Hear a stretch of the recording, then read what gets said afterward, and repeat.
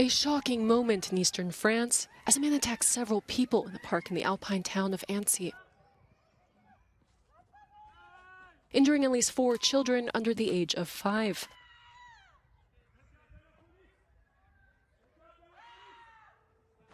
At least 2 of them and an adult are suffering from life-threatening injuries.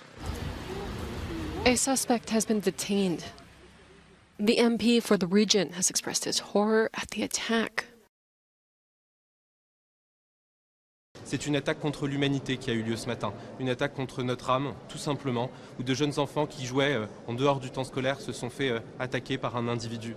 Et donc ce que nous voulons dire aujourd'hui, c'est notre solidarité d'êtres humains, d'Annéciens, de Français à leur égard. Et nous voulons aussi avoir une pensée infiniment reconnaissante pour les forces de secours, pour les forces de l'ordre, qui sans hésiter un instant, avec la rapidité qu'exigent les circonstances, se sont rendus sur place, sont intervenus, sont en train d'intervenir.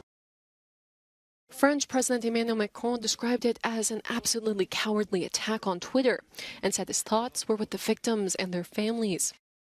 France's lower house of parliament observed a moment of silence for the victims. The main suspect has been identified by police as a 31-year-old Syrian asylum seeker.